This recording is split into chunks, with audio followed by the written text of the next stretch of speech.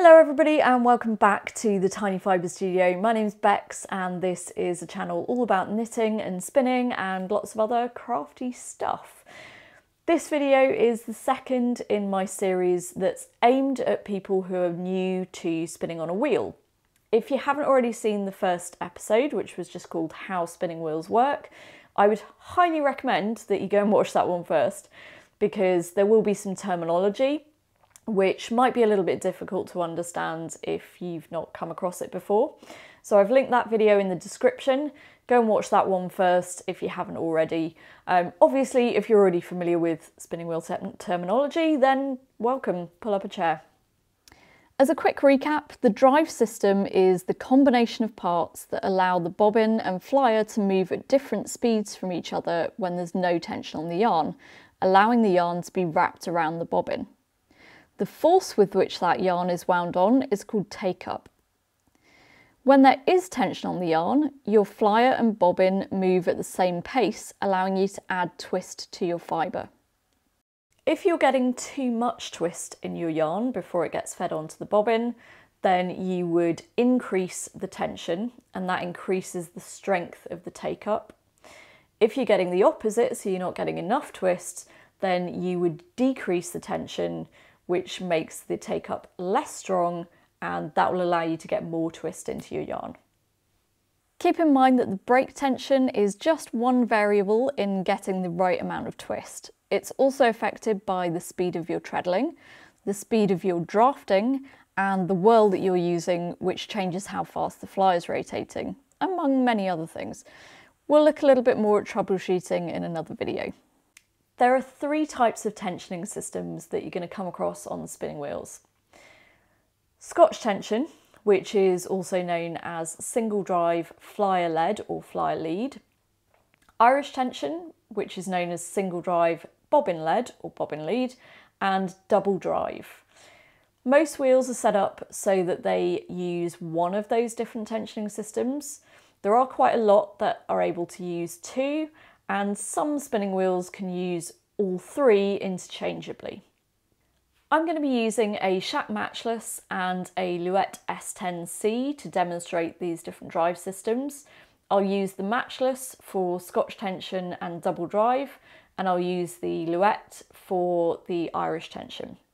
I'm going to try and show you all of these as slowly as I can, because unless you're drafting your fibre using a method called long draw, the drive systems just work too quickly for you to see what's happening.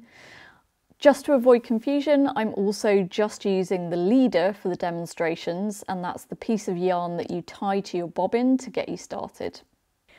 The components might look a little bit different between my wheels and your wheels, but essentially the components and the way that the drive system works is pretty much the same. Let's start with Scotch tension. This is also known as single drive flyer lead because the drive band is a single loop which drives the flyer, while the brake band is applying friction to the bobbin. If I turn the drive wheel with tension applied to the yarn, as though I'm drafting and therefore holding onto it while I'm spinning, the brake band slips and the bobbin is kind of dragged along by the flyer and it spins, allowing me to add twist without the yarn being pulled onto the bobbin. You can see that the blue tape here stays right in the middle of the flyer arms, so you can see that it's rotating in tandem with the flyer. If I let go of the yarn so that there's no tension on it, the flyer turns, but the bobbin stays still, and that allows the yarn to be drawn in. I can adjust how aggressively the yarn is being taken up by changing the amount of friction that the brake band is applying to the bobbin. There'll be a knob or a peg to change how tight the brake band is, and on most Scotch tension wheels there'll be a spring attached to the brake band, either a spring or some kind of rubber band or something. The more stretched that is, the more pressure is being applied. You want to avoid there being too much pressure being applied because it will start to get really difficult to treadle, but also really difficult to draft your fibre because you'll feel like you have to hang on to it for dear life. On a few wheels, the braking mechanism for the bobbin is actually a block rather than a band or a loop of cord. It's not particularly common, but there are some wheels out there, like some spinolution wheels, which use that system. On Scotch and Irish tension systems, if the wheel was designed to run with a cotton or linen drive band rather than a stretchy one, there should be a way to adjust how tight that band is to make sure that power is transferring from the drive wheel to the flyer or bobbin in the most efficient way. Scotch tension is a great all-rounder, and it's also very easy for beginners to pick up. It's easy to make a wide variety of yarns, but as the bobbin gets more full, you do need to make those small adjustments to the brake tension to keep the take-up consistent. In many countries, it's also the one that the majority of spinners are most familiar with, which can make it a lot easier to get help if you need it. In Irish tension, the drive band is still a single loop, but this time it's driving the bobbin via the whirl that's on the end of the bobbin itself, and the tension or the friction is being applied to the flyer. So it's the opposite of Scotch tension. On most Irish tension wheels that you're likely to come across, the brake will be some kind of leather strap across the orifice end of the flyer. I'm using a Louet S10C, which is kind of a classic example of what Irish tension looks like. So if I turn the drive wheel, as soon as I apply tension to the yarn, the flyer gets dragged along by the bobbin and it spins, allowing me to add twist. When there's no tension on the yarn, the flyer stops turning and that winds the yarn onto the bobbin. To adjust the take-up, you change how tight the brake band is on the flyer. Usually that's done with a little screw in the leather strap on the orifice. Often, especially at the start of a project when there's nothing actually on the bobbin itself, you might find that you don't even need any tension on that brake strip because the friction, the resistance that's provided by the weight of the flyer and bobbin is actually enough on its own. While we're talking about Irish tension, here's a fun fact. There's absolutely no evidence to suggest that Irish tension originated in Ireland. Actually, according to Ply magazine's bobbin-led issue, it's more likely that it originated in the alpine regions of Europe. And there's also no evidence to suggest that Scotch tension originated in Scotland either. In fact, most Scottish wheels actually use double drive, not Scotch tension. Irish tension is also pretty easy to adjust, and it has a fairly strong take-up, which actually makes it really easy for beginners to get a feel for it. Even if you're an experienced spinner, it's great for bulky to medium yarns, and lots of people really love it for plying and art yarn as well. But making very fine yarns requires some tips and tricks, or possibly a specific flyer, just because of that really aggressive take-up. Irish tension wheels also tend to be easier to treadle, and that's definitely something that a lot of people like. Just like with Scotch tension, you do have to make some slight adjustments as you fill up the bobbin to keep the take-up the same, but from my personal experience, I tend to find that I need less adjustment on an Irish tension wheel compared to a Scotch tension one. Also, top tip, Irish tension wheels can double as a bobbin winder, so if you're a fan of rewinding your yarn before plying, this might be useful for you. In double drive, the drive band loops twice around the drive wheel in a figure of 8. One loop goes over the whirl, which turns the flyer, and the other loop goes over the bobbin. When there's tension on the yarn, the drive band slips in both whirls and the bobbin and flyer move in sync, allowing more twist to be put in.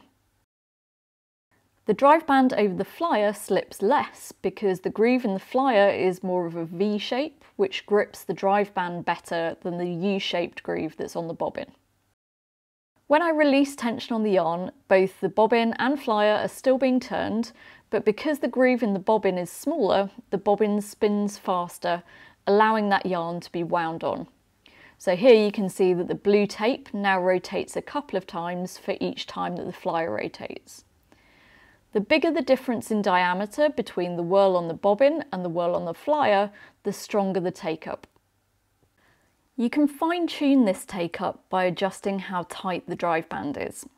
Somewhere on the wheel there's going to be a knob which tilts or moves the flyer assembly, or sometimes the whole mother of all, to make it further from or closer to the drive wheel.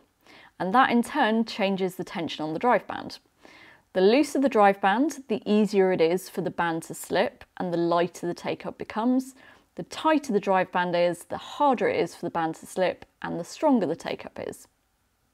The biggest bonus of double drive for many people is that they find the way that double drive is set up has very consistent take-up, and that encourages them to spin a consistent yarn. It is a little bit trickier to adjust to the perfect tension for your yarn, but once you've found the optimal setting, you don't normally have to make that many adjustments to the tension as you fill up the bobbin. The other advantage of double drive having that really smooth, consistent take-up is that if you're spinning something like very fine lace weight in quite a delicate fibre, this is a great option because you don't get any sudden take-up like you do on some of the single drive systems.